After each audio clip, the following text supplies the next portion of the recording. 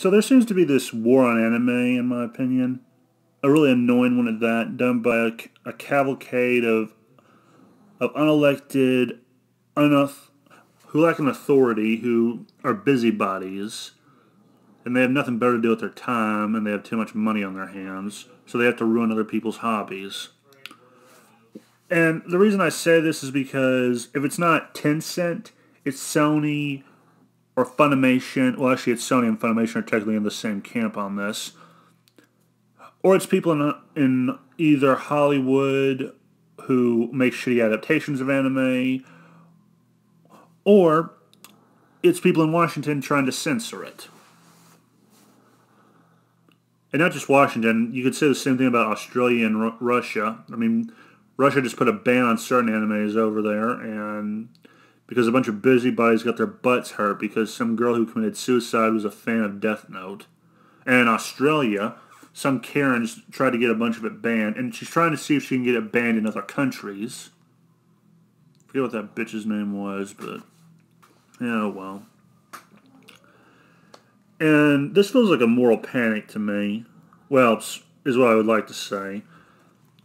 But it feels worse than a moral panic. It feels like an outright war on it because Tencent, they will infect it. They will ruin it somehow. Like, they will not let anything be risque or whatever, because this is the problem with communists. They are Puritans in a way. They have their own form of political correctness, and that is why I hate the shit out of them. The Puritans in the West, they are no better than communists in my opinion. If you don't conform to their ideals, you are enemy number one, persona non grata. And they need to be told to F off at all times. And the people in Washington, they don't even care. They're just doing it to get reelected or to make themselves look good. And they're trying to police the internet. And they specifically need to be told to fuck off. But Sony seems to be pushing more aggressively to get into anime because they've already bought, what was it? Crunchyroll, which was not a good organization in my opinion. Some of them were actually trying to tell people in Japan how to make their mangas, saying they had to do this or do that and not let them do it the way they wanted. But Sony seems to be more aggressively doing it because they seem to be buying up more and more people involved with the manga and anime industry. And I'm just wondering if it's going to get to a point where they start injecting political correctness into it, or because they're going to be told, "Oh no, this sells in the West," and some people in Japan might think it's a good idea just to try this out. Some of them who try it might actually get some pushback. I'm actually hoping for that because the people in Japan aren't like the people in the West. They aren't constantly capitulating to this bullshit on a daily basis. But the people who are trying to push this on Japan, they have lots of money, and the people in Japan, they love having money, because the people who run their businesses, it is all about the money you make and how much you bring in, and I think Funimation's actually going to start trying to buy their way in, because they already paid some money to be on their boards, and they'll probably try to pay more to get their bullshit injected into the mangas and animes in the subs, because they aren't happy with just corrupting the dubs. And yeah, this is kind of scary in a way. This reminds me of, this is probably how they should have done the war on video games, because they just attacked it directly when it was video games. They tried to destroy it from the outside. They never tried doing that from within. Which is why I think the progressives and these pseudo-intellectuals are a far more dangerous enemy to entertainment, because they don't settle for just destroying you completely from the outside. They infect you from within like a virus. They kind of remind me of Cicero's quote about traitors, specifically the part where he says a traitor infects the political body from within so it can no longer resist. A murderer is less to fear. Well, the old enemies to video games like Jack Thompson, they were what you would call the murderer, or the one who wanted to murder video games. Progressives who are killing video games more effectively, they are the traitor. And they are far more pernicious and worse than you can ever imagine. Because they act like they're all for what you are, but no, they're destroying you from within and injecting their own bullshit. And putting these messages to beat your customer over the head with. And when the customer doesn't like being beaten over the head, they say, what's the matter, bigot? Like, they consider you a bigot, a traitor, or anything if you do not conform to their bullshit. That's why I say political correctness is evil. It's either, because it's a very simple message. It's either you're with us or against us. Okay, I'm against you. I am severely against you. I hope your ideology burns to the ground like communism usually does. Although I hope the country doesn't burn with them, or the entertainment industry. Because they've already ruined the movie industry. Because there's not a lot of good movies out there anymore. I don't watch movies anymore. I don't go to movie theaters. It does not sound interesting. And movies kind of did what they're trying to do with video games. Now, the problem is video games, they aren't this passive little entertainment thing. And I say the same, and I think this will probably be the same problem they'll find in anime, but with video games it was different because video games are a challenge. The player versus the controller, the player versus the player versus the game. I mean, Razorfist said a pretty good point about this, so I think I'll use it. You don't have to twist our arms to tell you to F off. We were quite literally programmed from childhood to do so. That was probably why the gamers resisted this political correctness bullshit.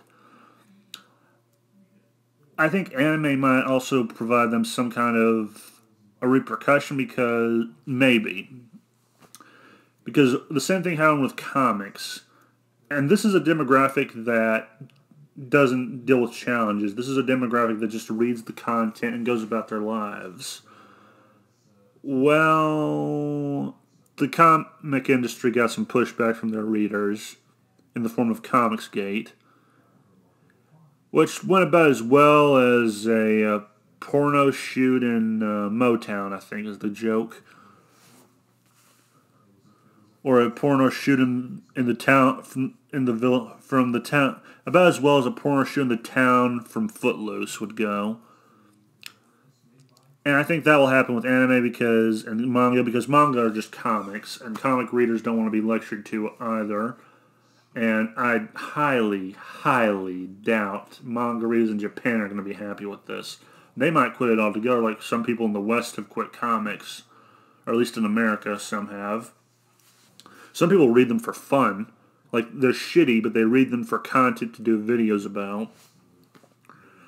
Like, there was this one guy called your boy Zach. He would just read shitty comics and tear them up on camera.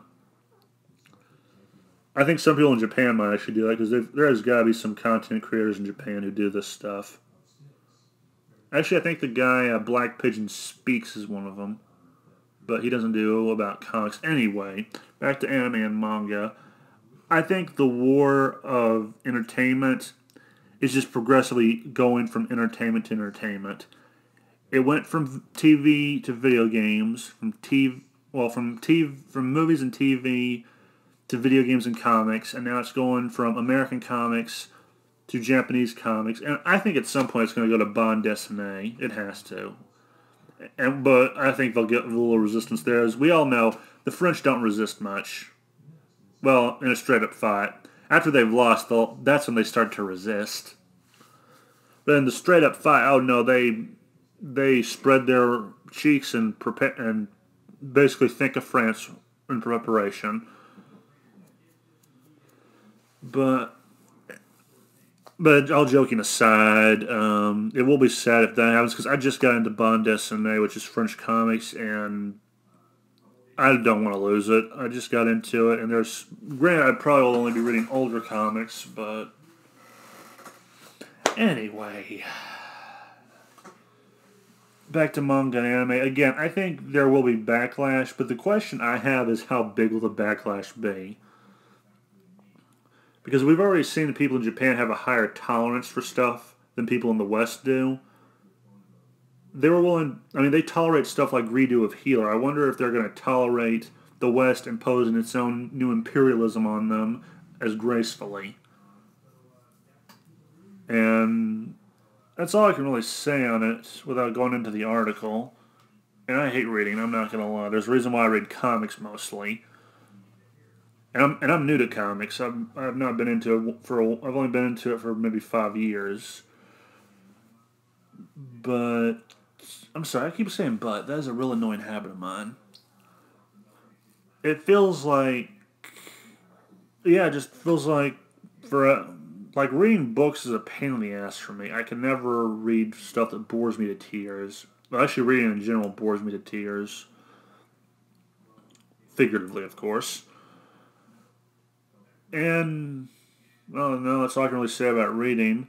But it would suck because if manga goes, then that means American comics are going to go. Well, they've already gone. I mean, Marvel's already infected in a lost cause. At this point, I think it's better just to pull the plug and remember them fondly. Thank God Stan Lee didn't live long enough to see it go down the shitter. And DC seems to be getting infected now, which is sad. And I have no idea. And the other comic book industries in America are already infected. I mean, Image Comics, the ones who made Spawn, they're infected. Like, they're infected with leftists, mainly, who like to inject their own political messages. There's Dynamite Comics. They are obviously infected. Like, their Run of the Shadow made it plain as day they are infected. And normally when you get an infection, you usually cut it off before it can spread. Unfortunately, it's too late for that. Like, if they wanted to cut off a source of cancer, they should have cut out, like, Mark Waid. What was that other guy's name? He raped Superman to no end. Not Mark Waid. Tom King definitely should have been given the boot a long time ago. Brian Michael Bendis, that's the other guy. He should have been given the boot the second he entered DC. Like, the minute he walked into that front door, they should have been like, "Get out." That's what they should have done. I mean, Marvel should have been a wake-up call for them when they saw the people fleeing them in records, and they were losing some major talent like Jim Starlin. That should have been a wake-up call to Marvel, but as we all know, the people running Marvel no longer have a functioning brain. They're invalids. They're crazy as can be. They inject politics into their comics. And it used to be you could inject comics and it was entertaining to a certain extent. Like, even their adaptations now have political things in them. Or will, at some point. Zack Snyder, I'm not as worried about. I think he's a straight shooter. Or at the very least, he doesn't care about politics as far as I know. But I think future DC movies are going to have some political injection into it. And the Marvel movies, I've never watched them. I have no sympathy for them. I agree with, mainly on a spot, I agree with Martin Scorsese, mainly because people bitching about him, I was like, he pissed all these people off. I love this guy. Like, if there's one thing I have in common with these cretins online, it's that I'm very spiteful. And when I see people attacking someone for a stupid reason, I get spiteful real fast. And I kind of agree with Martin Scorsese. They're not his kind of cinema. There's something new. Oh, I forget what Martin Scorsese said exactly. But then you had that dipshit who played Black Panther come out and accuse him of being racist. Which is why I didn't feel so bad when I heard he bit the bullet. I mean, no offense. I mean, it's sad that he died, but when I see people do that, I'm like, yeah, this guy gets no sympathy from me. Fuck him. Like, when your only response to some is to bring out the race card and slam it down harder than Barack Obama did. Well, actually, no, scratch that. Barack Obama did it way worse. I mean, he did it so fast you could swear you were playing slapjack with the reverse flash.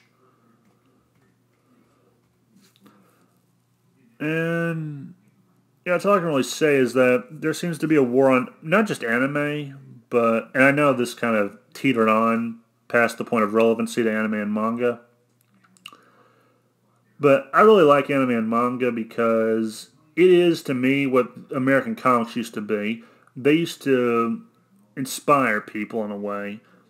Well, Spider-Man, I think, still inspires people in a way, but some people have said that they take inspiration from manga like their heroes are the guy from Demon Slayer. They said they look up to them more than they do their own parents, which I found that a little disturbing. I mean, don't get me wrong, I've heard of mangas that can inspire people. I mean, I'm inspired by Jobless Reincarnate, mainly by the main character just wanting to do better than he did in his previous life and better himself. I am inspired by wanting to do better and improve myself. But I wouldn't say I'm more inspired or respectful of them than I am my own parents. I mean, that's just weird to me. I mean, there's some life lessons I've taken from entertainment I've read. I mean, well, actually, no, I haven't. Like, the cynicism and paranoia I have has always been there. That and it's lessons from what I've heard have happened to other men. So, there's that. But it will be sad to see manga go, just because I am not that new. I have not been into it that long. Like when I was in middle school, I think I got into it, but then I got bored for a while and would just check the internet from time to time to see if my favorite mangas has gotten an update. Beyond that, I had long forgotten about it till I think 2018 when Goblin Slayer came out. Then I got back into it. So I've been into it for almost 2 years now, or back into it for almost 2 years, and I'm just losing it. I got into comics 5 years ago, and then in 2017 I learned, oh, I'm losing that too. Which sucks because I had just discovered Red Hood, and I was loving him, and now I found, oh, it's ruined. It's all ruined. Anyway, that's my rant for today. I really do not know if I want to publish this or not. But,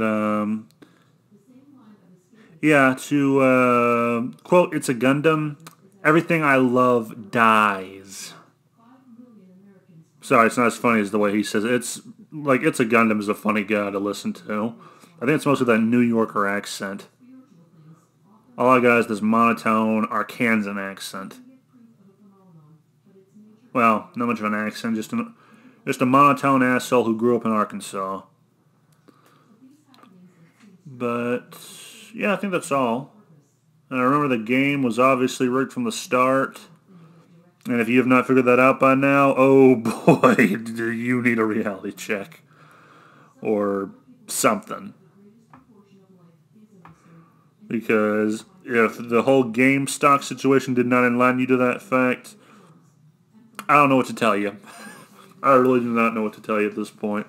Like, it's all fucked. We are all monumentally fucked. Especially in America. I think people in America are screwed. We're going down the path of least resistance. We don't seem to be resisting our government screwing us over. For the most part, I think some people in America are fighting it, and I think some people in Europe are also fighting it because their governments aren't that great either. If you don't believe me, look at the UK. I mean, they tried to arrest a guy and throw him in jail for making his dog for mocking the Nazis.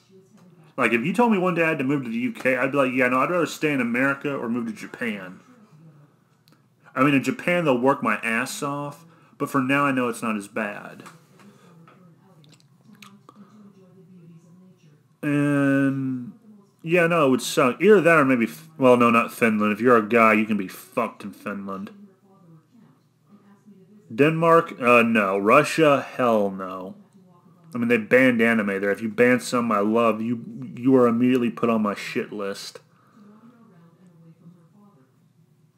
So yeah, Japan's probably the only one I would go to, and it's not a good place. It's not that great. You have to work your ass off. Your parents can disown you if you don't do well in school, and I did not do that well in school. So my parents probably would have disowned me by now if I was born in Japan. I would have done very poorly. I probably would have had to join the military. Or asked if I could join the American military, because I don't think Japan has much military activity. Now all they have is defense. I forgot what happened to them after World War II. I know we nuked the crap out of them. They signed some treaty, and the only condition I know of it was their emperor was allowed to keep his title. And I think they lost their military after that. Like, they were fucked. I'm not going to lie, we fucked them royally after that war. Like, we bent them over the table and showed them the 50 states. And it's sad. It really is sad. But anyway, this got way off topic real fast, but I actually had fun doing this one. And again, I don't know if I'm going to post this or not, but you know what the hell with it, I had fun. and I just wanted to get some stuff off my chest. That's another reason I do these videos. Now I do it as a hobby. Like, I've given up on doing well on YouTube or BitChute. I have given up on that. I'm just doing videos to do videos. And if someone likes my content, good. I'm glad I entertained you. If not, oh well. If you didn't like it, you are still free to tell me why you didn't like it. It would help me improve my content. If it's for the fact you see a single image in each video, that's because I'm new to this. I have no idea what I'm doing. Like, I do this the same way I do schoolwork. I make it up as I go along. Anyway, hope you enjoyed this rant, and goodbye.